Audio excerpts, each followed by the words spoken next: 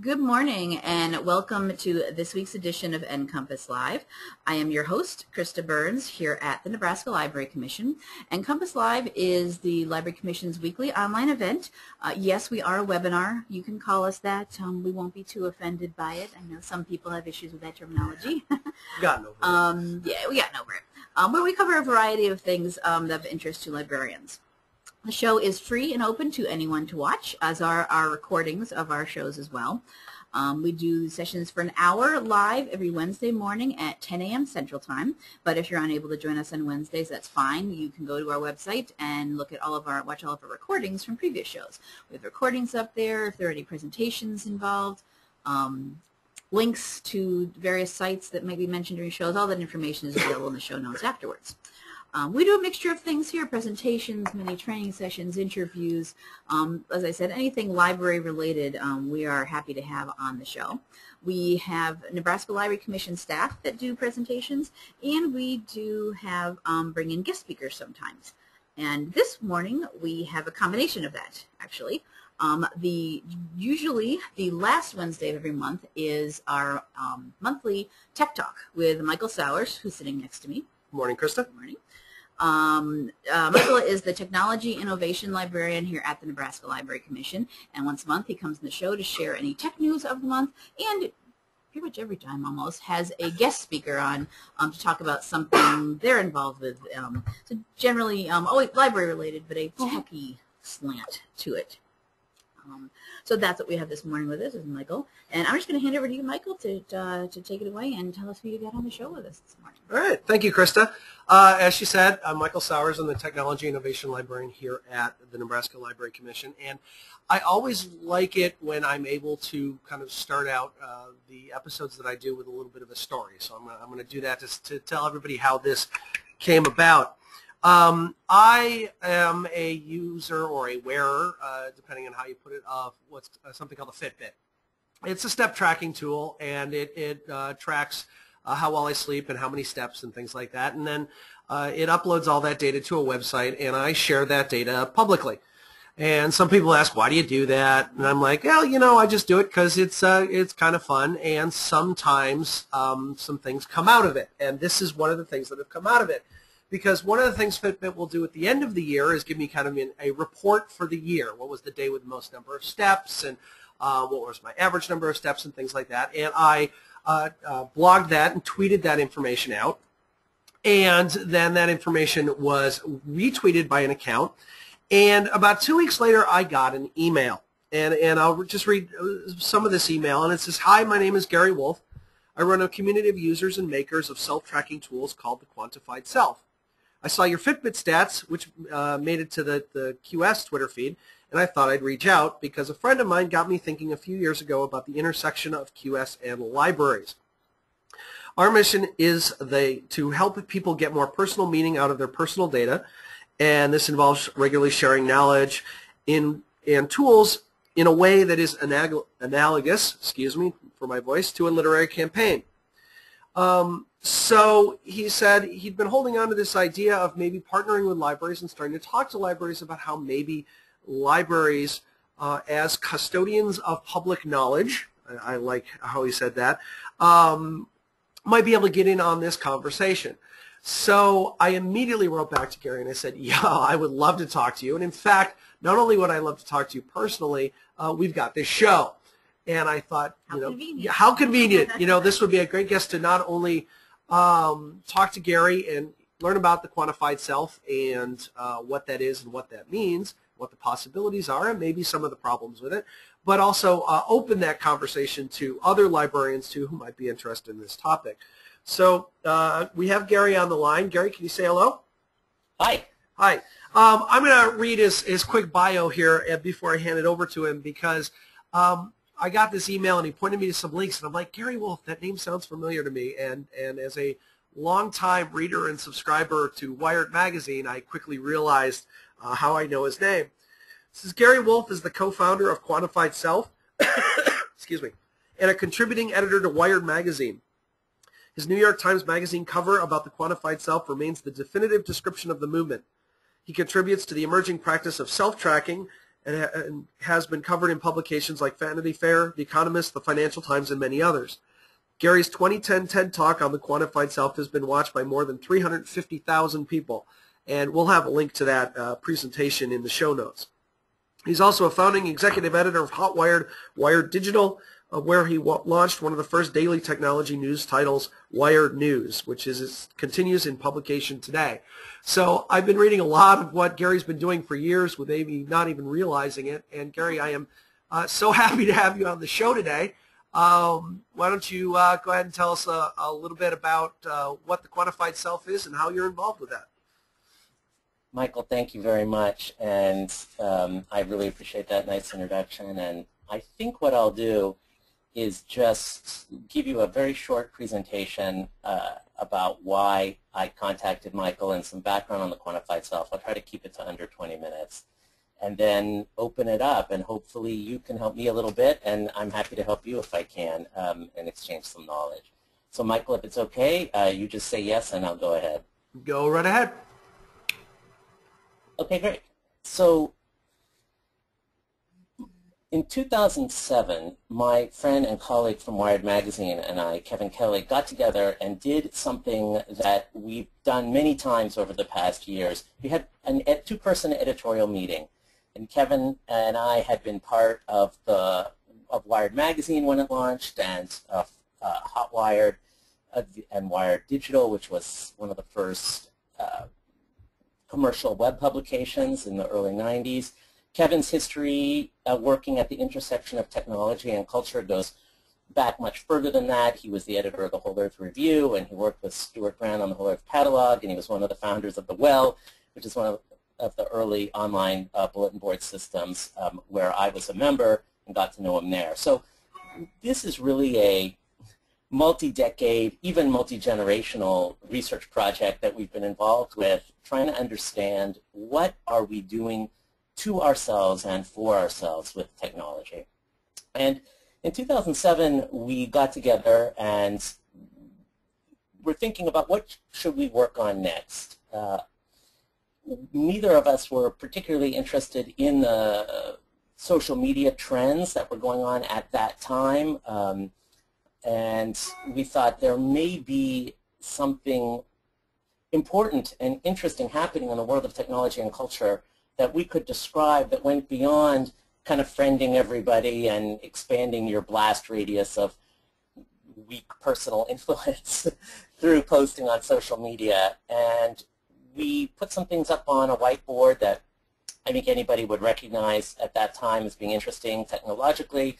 Small computing, mobile computing, computing in phones, sensors on the body, storage of data in the cloud, and ability to do some more complex analytics that you had access to then remotely. And we put a circle around it and we said, what is this called? Editors and writers like to put titles on things. It's a way to sort of focus the story. And I proposed the name Quantified Self because it was the story of computing. Quantified is sort of a synonym for computing, coming all the way in very, very close to ourselves. Now, one of the ways I like to explain it is I like to ask, what would you have thought 40 years ago if someone asked you what is computing for? And I think you would have had an easy answer, say in 1960. You would have said computing is so that scientists and managers and administrators can do calculations so they can better understand and make decisions about the world. But now we think about, and that's, you know, kind of the end of that era of computing in what was then, you know, a mini computer. Now we think of computing differently. We think of it as being for communication, for education, for self-advancement, self-expression. We think of computing as being for many, many personal reasons. You could call it personal computing. And personal computing isn't the whole story of computing. Computing is still very important for scientific and managerial and administrative purposes.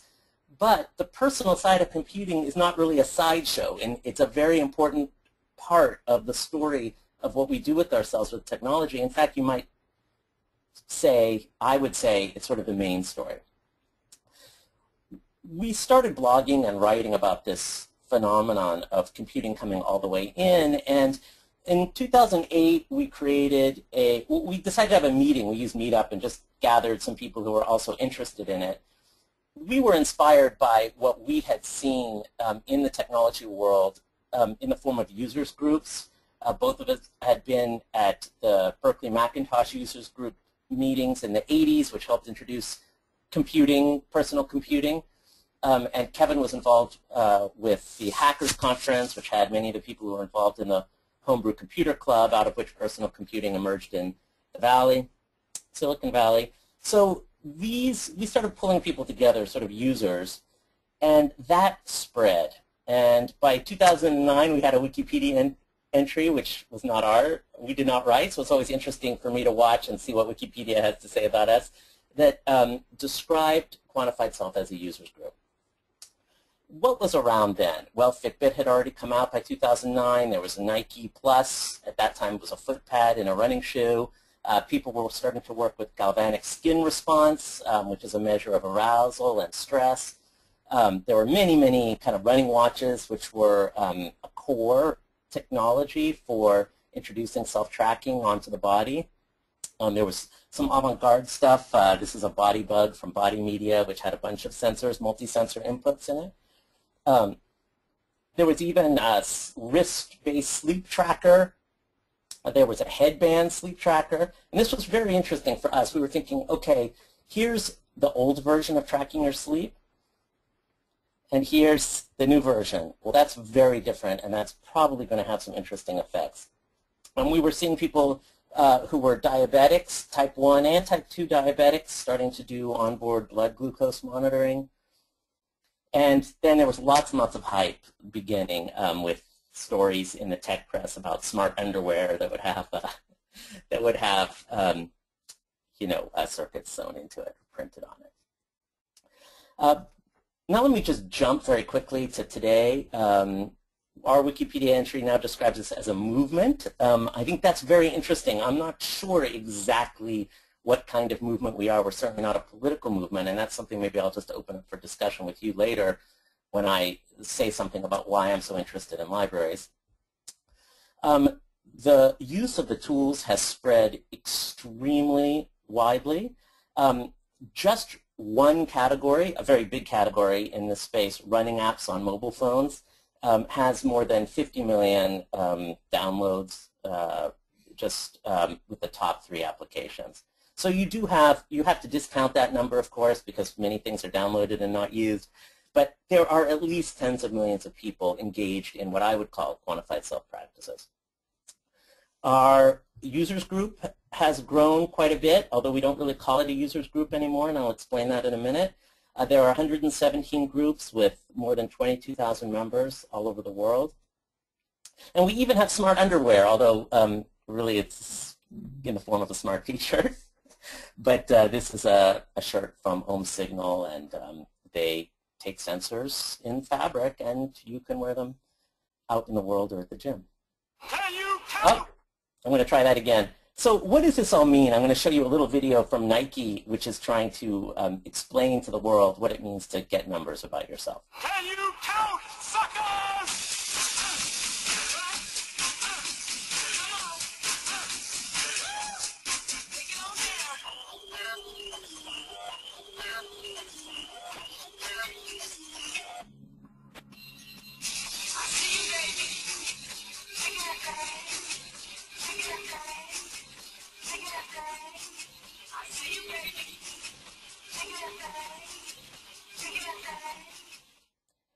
Well, that looks pretty good, right? That's you being measured, and you're accomplishing all your goals, and you're flying through the air like a ninja magician.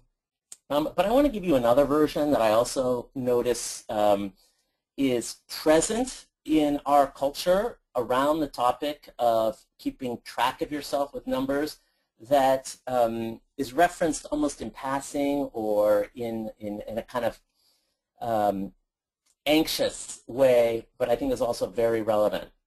And that's a passage from a book that you might recognize. I'll just read it to you. Smith, 6079 Smith, W, yes you. Bend lower, please. You can do better than that. You're not trying. And maybe I'll leave the attribution of this quote as homework or for our discussion, but I think many of you will recognize it. And one of the things that I think is interesting about that quote is that it's very close to the Nike vision of what the quantified self means. It's just the negative version. In the Nike vision, you're being observed as you perform fitness and athletic activities in order to inspire you and reach your goals. And in this quote, which is about being watched and being told to do better, you're being counted and observed by a malevolent force that has you pinned in a sort of terrifying way on your own numbers. So in that time that the quantified self has grown, there's been a lot of discussion about big data and what we can do with data that will change our world. When I hear the talk about big data, I hear the managerial and administrative voice, whereas the quantified self is really about the personal voice. It's not about big data or small data, but about our data. It's about the nearness of the data to us. So I said I was going to explain why we don't really call ourselves a users group anymore. The reason is that users implies sort of consumers. It implies a state of passivity. And in our program work now, we try to just really talk about us. We speak in the first person, about we, about I, about me. We share information about what we're doing with these technologies and try to advance our technique so that other people can help us and we can help them. We do it using a very simple protocol at all the meetings. We have people get up and say, what did you do, how did you do it, and what did you learn? We notice that there is a huge range of technique in the community, from very advanced technique, people who can do sophisticated statistical analysis on their data and uncover subtle changes that would otherwise be invisible if they weren't doing, they weren't transforming the data and plotting the data and really carefully working it, to people who are simply glancing back at the data and getting a general impression of what it means to them, which is also useful. But by putting everybody at whatever level of technique they have in the same conversation, we hope to evolve new techniques and to support the work that people are doing with their own data. It's a type of learning. You might call it a type of literacy. Now, I'm inspired by a quote from Richard Feynman. Some of you may recognize this quote. There's plenty of room at the bottom. It's the title of a paper that he wrote in 1959 describing the future world of nanotechnology. It's a very interesting paper because what he points out there is not just that there's room at the bottom, that there's a world of things that are smaller and they take up less space. Well, that's obvious. But there's plenty of room at the bottom. And what he meant by that is the forces that operate at the micro scale are different forces than forces that operate at the macro scale. You need a different frame of mind, a different frame of reference to understand the world at the bottom. Now, he was talking about engineering. He was talking about how, you know, at the macro scale, you care a lot about gravity, for instance, but at the micro scale, you might care a lot about surface tension. But I think there's an analogous kind of plenty of room at the bottom in the world of the quantified self. In the macro world of big data, administrative and scientific data, you care a lot about sampling and controls and validity in the sense of making prescriptions and descriptions that apply across a large population. At the bottom, i.e. at the very close level where the data comes into our lives, you care a lot about relevance, about personal context, and you're looking to see what you can do just for yourself with that data. When you take your own conclusions about your own data and bring them into a context where you share them with other people, where you question data with other people, you question how you can get it, how you can access it, how you can analyze it, and how you can learn from it, you're creating a new kind of public knowledge. This is different than the kind of public knowledge that you might get from, say, the CDC, the Center for Disease Control, where they publish a report and you ask yourself, hey, what is the effect of toxic contamination on my community, or something like this. the public knowledge that you get from sharing what you're doing with your own data is analogous to the kind of knowledge that was created 500 years ago when people began to read together, and reading was a public activity. People learned to read from other people reading. In fact, there are compelling accounts from the dawn of public conversation about books and the dawn of literacy, of people sitting in workshops, for instance, and having one person assigned as the reader in a context where some people knew how to read, were literate, and other people weren't. Now I think you may understand why I contacted Michael, because today, this slide just says, like, today our meetings occur mainly in the tech community. So startups and companies who have an interest in sensors and in apps will host a Quantified Self meeting, and people will come together and use their office. But this holds us very close to kind of today's tech culture. It's a geek culture that I'm part of and I appreciate and I value, but I also understand that it's not everything. It's not even most things. And there is creativity and knowledge, even genius, available to us outside that culture. And so I've been asking this question: where does public knowledge live? What are the appropriate institutions to gather people together to share technique and explore a new kind of literacy? Before I just open it up, because that's, I think, a nice pregnant question to talk with you about, I want to thank somebody, Joshua Kaufman, and there's his Twitter ID. He wrote a paper, actually it was his master's thesis at the Harvard Design School, called Adapting to Abundance, the Public Library as an Infrastructure for Knowledge as a Dynamic Process.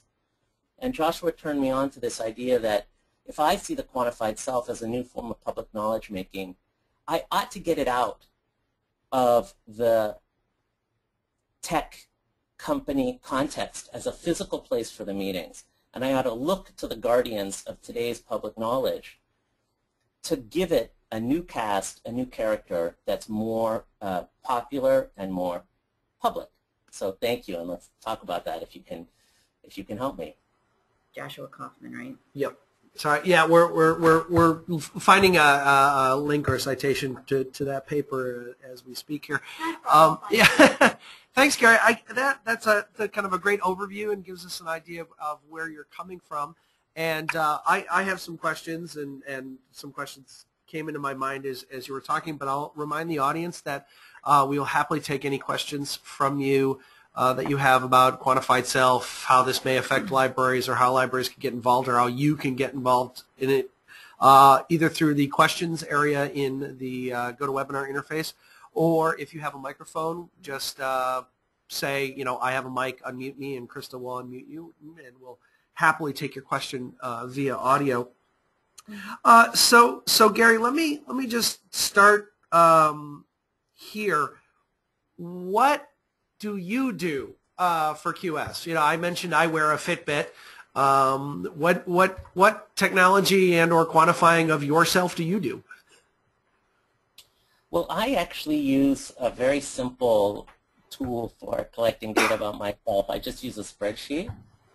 And I have, I actually set the spreadsheet up using Google Docs so that you can make a web form, and then you can put a link to that web form on your phone. So that allows you to make sort of a self-created app. It's very simple, but it's just, a little tracker.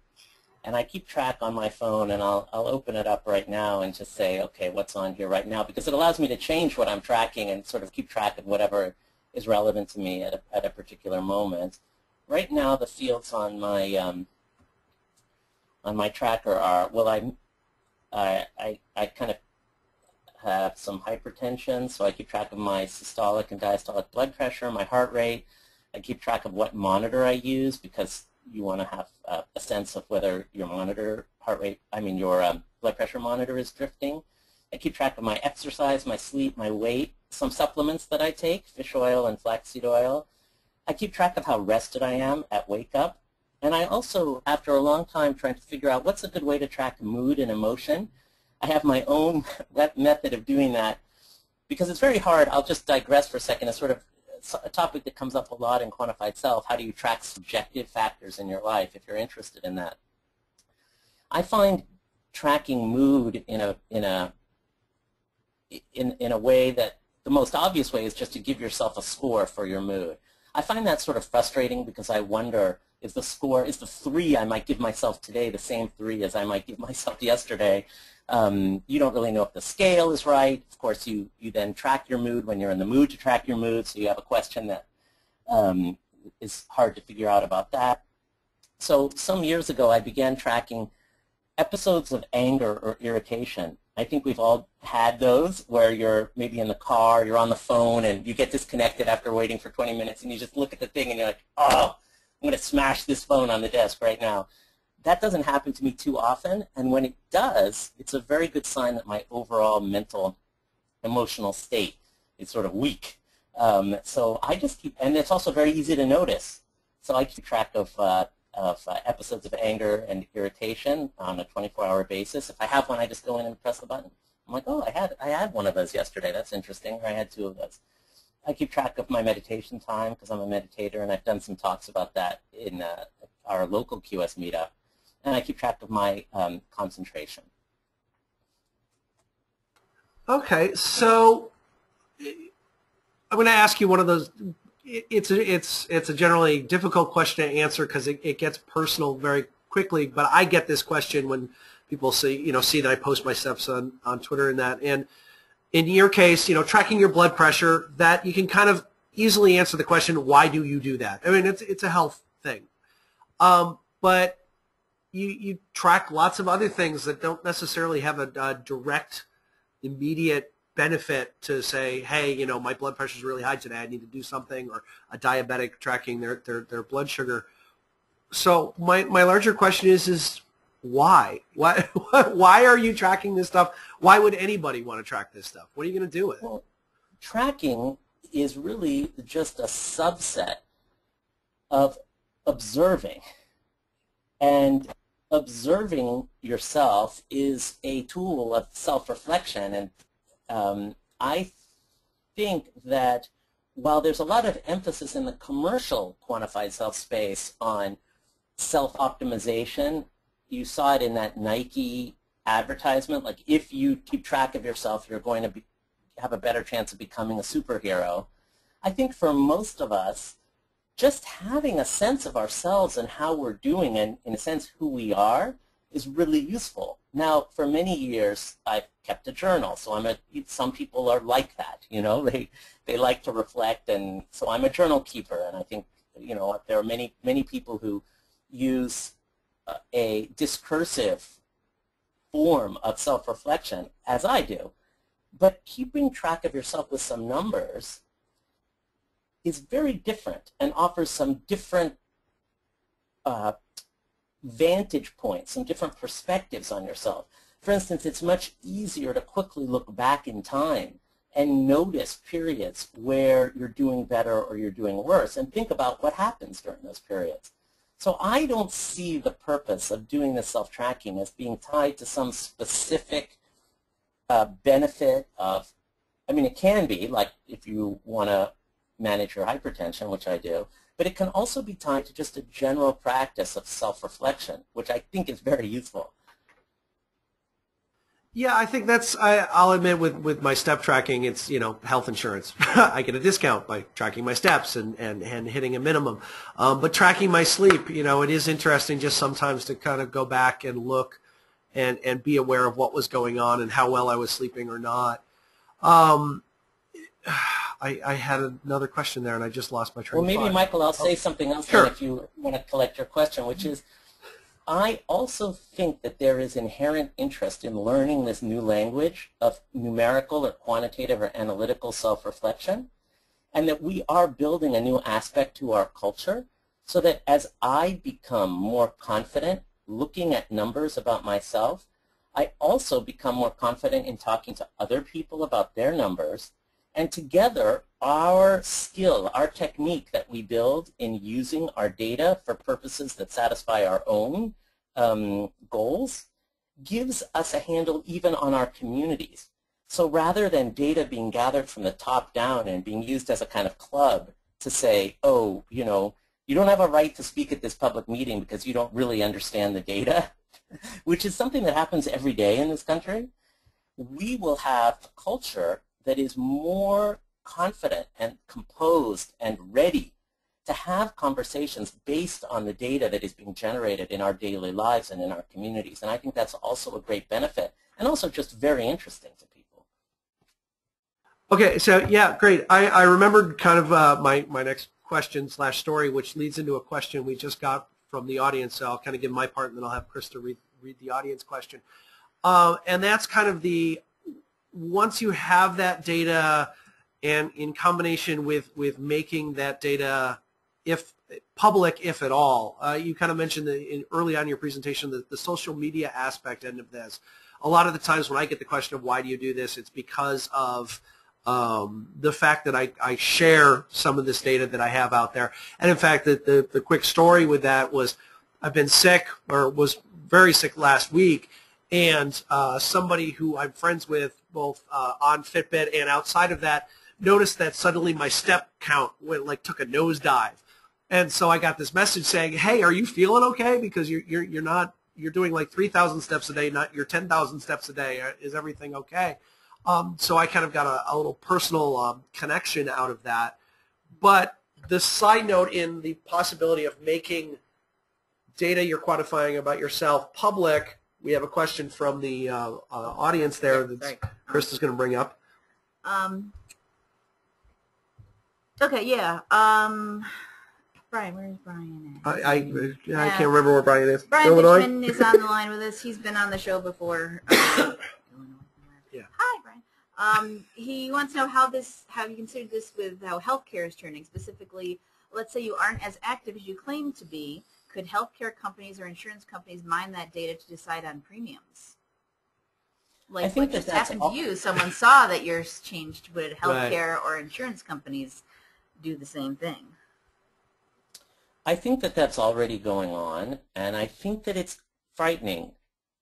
The data that's being generated in our normal course of life is voluminous, and we often, as individuals or family, in our families, don't even know what data is being collected about us, never mind have the technique or the access to the data or the technique to really think about it. I think that that's already happening, and I think this is in a way a frightening development because it gets to our agency, it gets to our where the locus of control is in our own lives.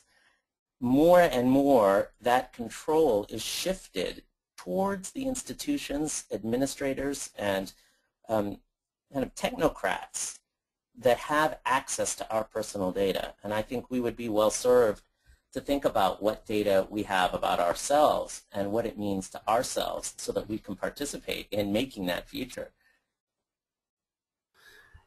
Yeah, I kind of to follow up on that, I do share a lot and of just what I do, where I am, things like that, and the people who sometimes question me on that sometimes don't realize the amount of data I don't necessarily share, and so I'm pretty cognizant of what data I'm putting out there, but then you just look at smartphones today, and they're pretty much tracking your every move, and somebody has access to that data, at a minimum your carrier, if nothing else.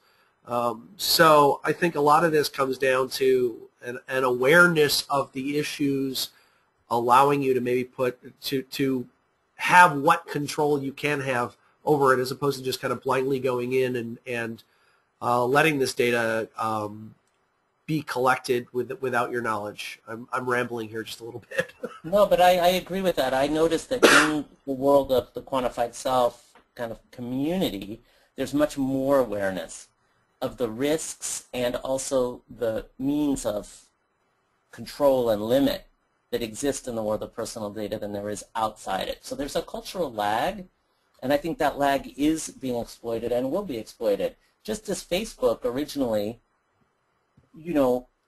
existed in a world where there were sort of no antibodies to Facebook, And people found themselves with hundreds, or in some cases, thousands of friends that weren't really their friends, and all kinds of we've suffered all kinds of negative consequences from that time lag. I think people are starting to understand Facebook better, so there are some cultural antibodies that are forming, and the faster the better.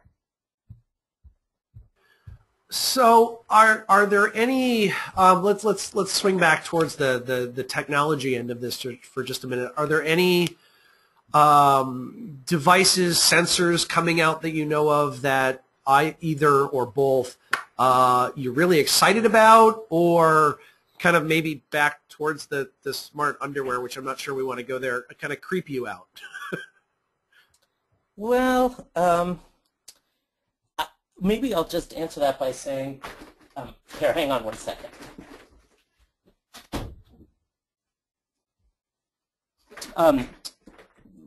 The world of sensors is pretty stunning, the progress that's being made, and the sort of new avant-garde sensors that we see in our Quantified Self meetings and conferences. For instance, there's a lot of focus now on blood work, on being able to sense what's in your blood using very, very small samples. So just pinprick size samples, and getting really kind of molecular level detail on, for instance, hormones. And when you think about that, you could see that our sense of ourselves as being composed of biochemical processes, in part, is going to change a lot. Cholesterol, cortisol, testosterone, estrogen, these are all things that we do get tested sometimes, but it's more, on a, maybe once a year, whereas we could end up with minute-by-minute data on these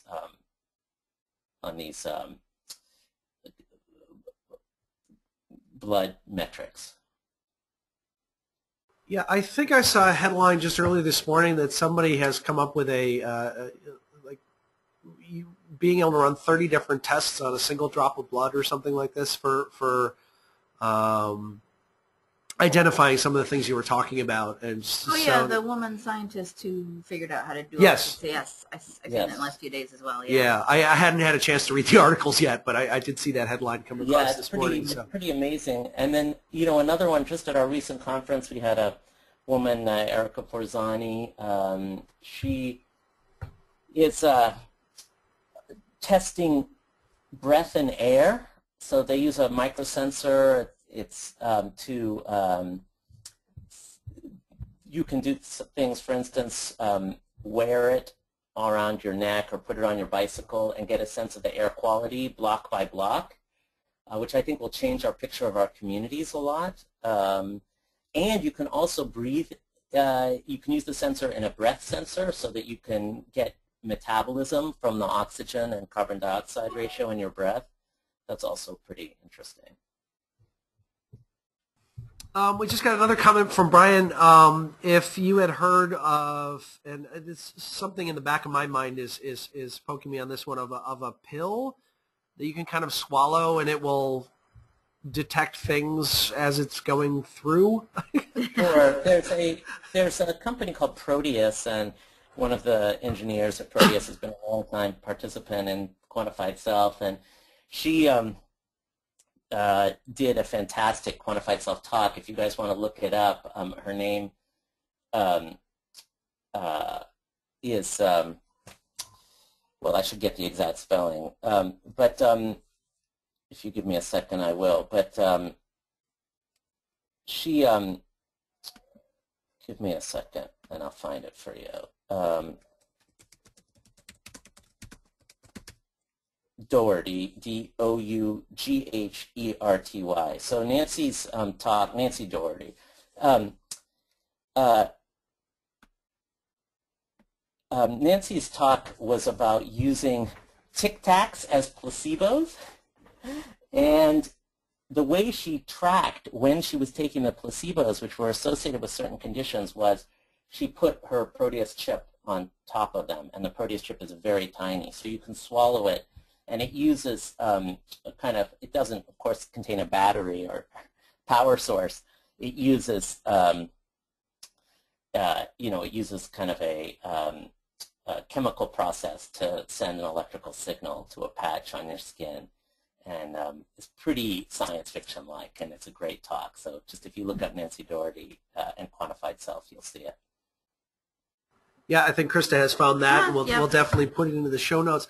One of the thoughts that's kind of come across my thought process here is, it sounds like a lot of this is just kind of an evolution of the ability, I guess, when you said, things we used to get tested maybe once a year and we'd have to go to a medical office to do, we now have possibly the devices and just getting, processors getting faster and smaller, to just, it's not necessarily these tests are new, it's just something that we can now personally do instead of somebody doing it for us. Wait, say that again, Michael. Yeah, this is the ability to do some of these things that we're doing for ourselves now are not necessarily new from the perspective of, you were mentioning maybe we would go to a doctor's office to get a cholesterol test, but now that the technology has just gotten to a point of smaller, cheaper, faster, that we can do it for ourselves, by ourselves, on a more regular basis. Yes, I think that that's true, but also these are new technologies that are being used across a whole range of industries and, imagined futures, I might say. So, Sure. You do have people who have, for instance, public health responsibilities or marketing interests looking at new technologies. Like, let's say I can really figure out if somebody's hungry or not. That's a perfect time to show them an ad or put a picture of McDonald's French fries in front of them, because they're not going to be able to forget that for days. It's just so vivid and delicious looking. And if we're trying to drive people to eat more French fries, then we're going to have a big advantage if we can understand more from people's personal data about when they're feeling very hungry or when they're feeling stressed or, alone, which is also a good time to kind of get people going on junk food. Meanwhile, you may have a goal for yourself, which is to eat less junk food.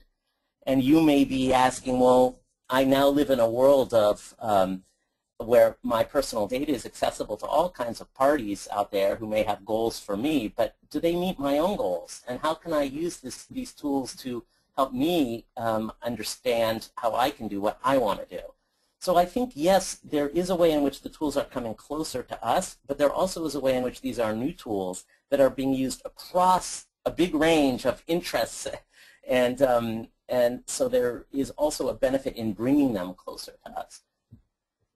Sure, yeah, I didn't mean to imply that they were all coming for, just down and closer to us, and closer to us is a great way to put it, but maybe a certain proportion of them. And yeah, there's always going to be kind of the new technologies and new ways of looking at things. So, we got another audience question? Yeah, we have a question related to what you guys have been talking about, and also to consider it related to our show last week. Jesse Murray, who's from our Omaha Public Library here in Nebraska, wants to know, what kind of data can Google Glass provide to quantify the self? And our show last week was about Google Glass, the demonstration of it. Not a lot of things that I remember saying it could gather, but there was questions that were asked about if it could help for people with seeing, visual issues, reading, and helping with that, but that would be more of a... Yes. I mean, I think the answer is yes. And I think one way to think about that that's useful is just look at Google Glass as being a scaffolding, like a little frame, a little wire frame, which in fact it basically is, on which you can hang any sensor that is interesting. And so, for instance, Google Glass has a camera, and there are also other people who have very small cameras that you can wear. And we've seen some great talks in our QS conferences from people who have taken photos from a wearable camera that they've had for years and taken photos, for instance, every minute. and have done some really neat sort of computer science on that image collection, asking, you know, how many of them are interpretable by the human eye? How many of them are interpretable but only by a machine? How many of them are indoors? How many are outdoors? Et cetera, et cetera, et cetera. So the Google Glass, one of the things it is just a little scaffolding on which you can put a camera. But also there's a microphone, and microphones tell you a lot about what's going on in the world. You know, any sensor that is available to us and that is small enough can go on Google Glass or any other part of your body. So that's, I think, the direction that that whole world of quote-unquote wearables is going. You know, Krista and Michael, since we only have 10 minutes, I wonder if I could ask you all something very straightforward, which is, as people who are interested in libraries, and some of you are librarians and have responsibility for public programs in libraries, do you think that our mission at QS, which is to share knowledge and give people access to technique, kind of numeracy in a way, has enough, is close enough to the mission of your libraries that we could do something together? I'm not trying to do a practical, like, let's do something on next Wednesday, but just conceptually, could you imagine quantified self users groups in libraries or as part of a library mission to see data in some way as parallel to words? Yeah, and thank you for bringing that up, because that's exactly where I was going to go next, was to bring this back to libraries. Ever since you contacted me, I've kind of had that question in the back of my mind, and I do want to open this up definitely to anybody in the audience who has opinions, because this is just my opinion off the top of my head. And I mean, the simple answer being, at a minimum, yes. If nothing else, because libraries in general have always been kind of a fourth place meeting space, and for anybody and everybody in any sort of topic, and then more specifically to QS kind of being a helping people to learn about how to use and interpret and process data, whether that be from books or from databases or from data that you've gathered for yourself. So I think there is kind of an inherent underlying connection between what you guys are doing and what libraries do in general. Another way that's kind of come to me is a lot of libraries, and getting back to our Google Glass presentation last week with Hastings Public Library. The library has a pair of glass, and it's not that the library is trying to figure out what the library can do with glass, but it's to act as a platform so other people, so the public can come into the library and learn about Google Glass. And kind of, because not everybody, especially with that particular example, not everybody's got $1,500, even if they get on the invite list. So, I mean, I would love to see, you know, QS meetups in libraries. If, for nothing else, then we're a great space to host those sorts of things. Excuse me. And I think your early mention that a lot of the folks that seem to be attending your meetings are very tech-oriented and tech-focused. And so I don't know what sort of institutions or places you're using to host those meetings, but if it's at kind of a maker space, you're going to get a certain type of person to show up. If it's at a tech company, you're going to get a certain type of person to show up. Whereas hosting in a library kind of just implies that anybody and everybody who could possibly be interested is invited and welcome. Exactly. So say, you know, one of the things people are using QS tools in their family context for is caregiving. And it's really nice when you have caregiving responsibilities to have a sense that you are in touch with the physical and emotional state of the person you're caregiving for, even if there are a lot of other responsibilities you have, so you can't necessarily be with them all the time. And that's such an interesting area of exploration, and I've had this idea that, you know, if I were to do something to try to help caregivers understand what's available to them from these self-tracking tools, it would be great to do it at a library instead of, for instance, a tech design company, because you're just going to have a different feeling about an event like that. It is more accessible. The library is, in a sense, a public place in the way that a tech company, even if they open their doors for a couple of hours, is not a public place.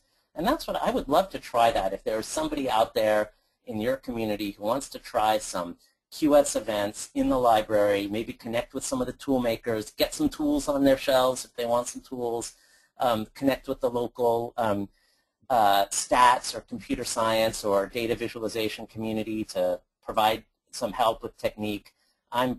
You know, we're ready to help and really eager to help. Yeah, is there where would somebody go to find out where meetups are already being held?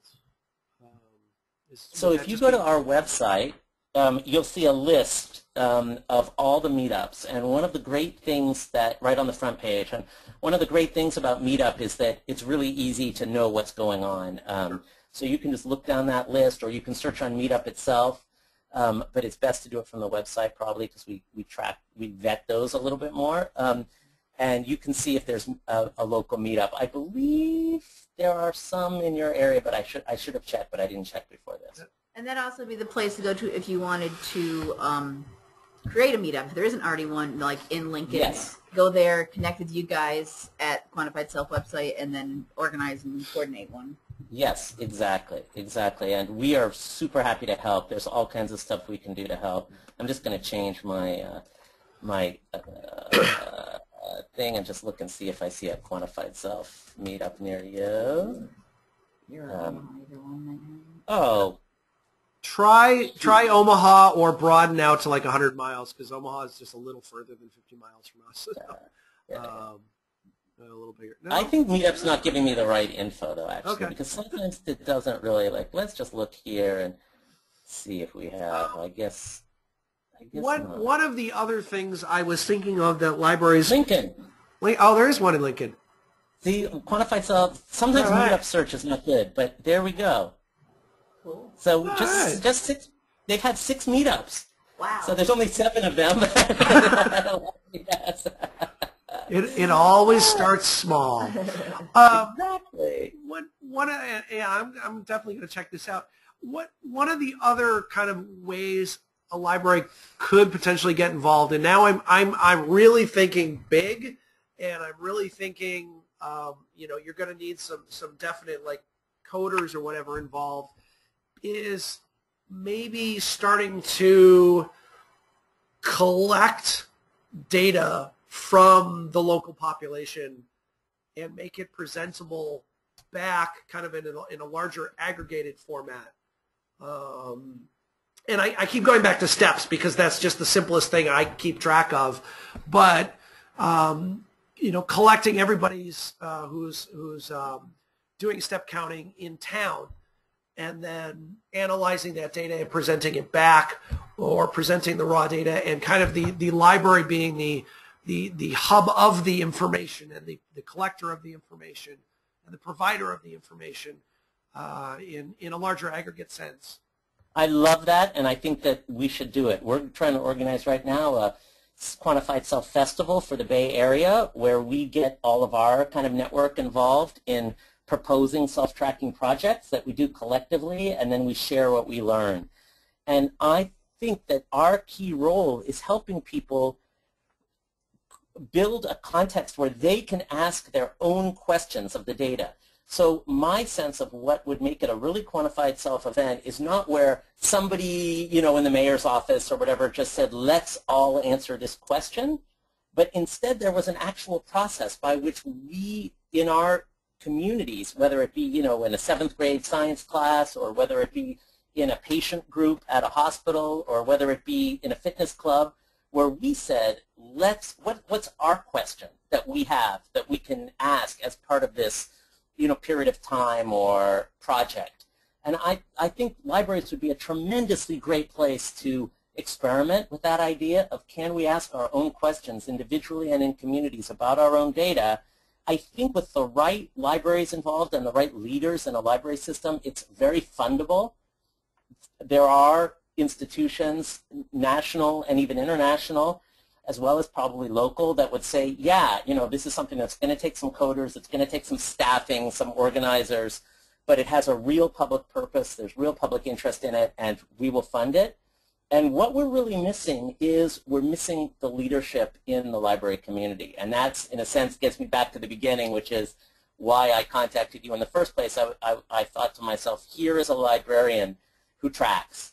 And, whenever your community is ready or wants to try something, we're ready to help. Because doing quantified self-organizing in the context of libraries makes it something different and really important, really public, in a way that doing quantified self-organizing in the context of the tech industry keeps it almost, in a more commercial space, and I'm very interested in that. Yeah, well, like I said, you got me thinking when you approached me, and I really appreciate that. I love it when somebody just, it's also dangerous when somebody just plants an idea in the back of my brain that just has to stew for a while. And I'm glad we could we had this platform to kind of get this conversation started with a larger audience and not just a couple of us through some email. And I've definitely subscribed to the QS feed, and we'll be paying attention to that. I think we had one other comment come in from the audience. Yeah, well, we were just talking in general about all this sharing of the personal data. One of our commission staff, we have a group of people listening in another room, I don't know who, but they said, for a perspective on how our society might evolve in the area of sharing personal data, you could read The Circle by Dave Eggers. Yes. Yes, that's a very frightening account. It's on my read list. Yes, I've heard a lot about it, yeah. Okay, and before we wrap up, I had one other question for you, and I'm going to kind of maybe put you on the spot here just a little bit. We have an online learning program that we do here called Nebraska Learns 2.0. And we have them learn a new thing each month, usually some online tool or service. We also pick a book each month that we try to get people to read, and they get continuing education credit for it. And I know on the QS website you do, or someone posts on a regular basis, what we're reading. If I was to ask you to name kind of a book that if somebody was interested in QS would be a good place to get them started. Is that something you can name off the top of your head, or would you need to get back to me on that? I think I have to get back to you. I mean, a book is a hard one because a book, I mean, are you guys reading like, big substantive academic books, or are you reading? Not usually 200 to 300 pages, long tail. Dana Boyd's new book is going to come up soon. I mean, not right. too heavy, but enough to get started. Okay, so let me think about that then, okay. And I will get back to you. All right, great. I should have emailed you that one in advance. I apologize. That's a good one, but I have to think about it. Okay, all right, fair enough. So we are kind of pretty much at our hour. Krista's been busily tapping away, getting URLs and everything that we'll get into our show notes. I think I've caught everything we've been talking about. Yeah. And Michael, I have just one more thing I want to say, which is that to everybody who's been listening, I really invite you, if you're interested in the intersection of libraries and public knowledge and quantified self, to be in touch, either with Michael or with me or both. I hope that this goes somewhere. I'm not impatient. If it takes a year, if it takes 2 years or more, that's, okay. But I just want to make it clear that I think that the library is so important for building a culture of kind of individual and community efficacy in relation to our personal data, and I'm ready to help as soon as we find the right allies in the library community. Great. And if somebody wanted to get a hold of you, what would be the best way to do that? Gary at quantifiedself.com. All right. All right. Well, Gary, I really appreciate this. This was wonderful. It kind of filled in some of the gaps that I had in my knowledge. And and so thanks once again. And we've been recording this, so we'll get that out. We'll share the links back with you once that's all processed, and we'll get that out as we do every week. So we are going to switch back here real quick. Oop. And there we go. Sec here, okay. And so I don't have any particular extra news this month. Sometimes I have some things I want to share. Oh, I will share one thing. Excuse me. Those of you running Office 2013, Service Pack 1 for that came out yesterday. Should start showing up automatically in your updates, or if you're impatient, you can go download that directly for you. But that's about the only real news item of the last week or so that I wanted to share. So I'm going to thank Gary once again for participating and hand it back to Krista. Okay, great. Thank you. Thank you very much, Gary and Michael. That will wrap it up for this morning. As Michael said, we've been recording, so we'll be all set with recording and all the links that I grabbed throughout the show. And I hope you join us next week when our topic is migrating to a new ILS. Andrew Sherman, Sherm, to us here in Nebraska, from Sump Memorial Library up in Papillion, will be joining us to tell us how they went through migrating their whole system to a new, yeah. Sounds like oodles of fun. Hey, it's a thing lots of libraries are going through. Oh, yeah. So he's going to be on the line with us to share how they did it. So hopefully you'll join us for that and any of our future shows that you can see the topics here. Also, if you are a Facebook user and NCompass Live is on Facebook, please do like us there. You'll see notifications of when new things are coming up, when recordings are available. Always give a reminder each week doing what the current topic is so people can jump on and join us on the fly. So if you are on Facebook and use it, like us there. Other than that, that will wrap it up for us this morning. Thank you very much, and we'll see you next week. Bye-bye. Bye.